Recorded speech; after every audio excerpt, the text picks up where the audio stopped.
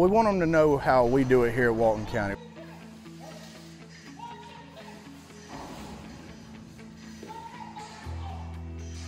It's a 13-day program.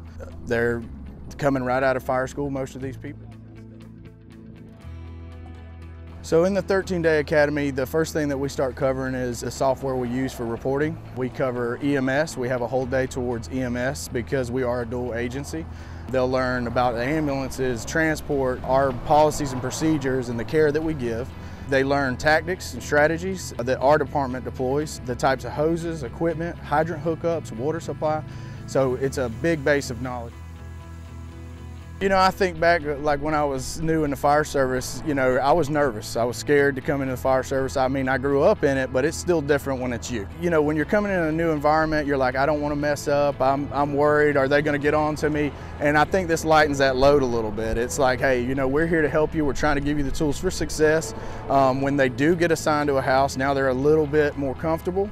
Every one of them, since they've got here, has worked hard, especially coming out of fire school. It's 5-6 months, then EMT school, then to come here and actually go through 2 more weeks of training. They're doing a really good job, very proud of them, and I'm excited to see them assigned to it.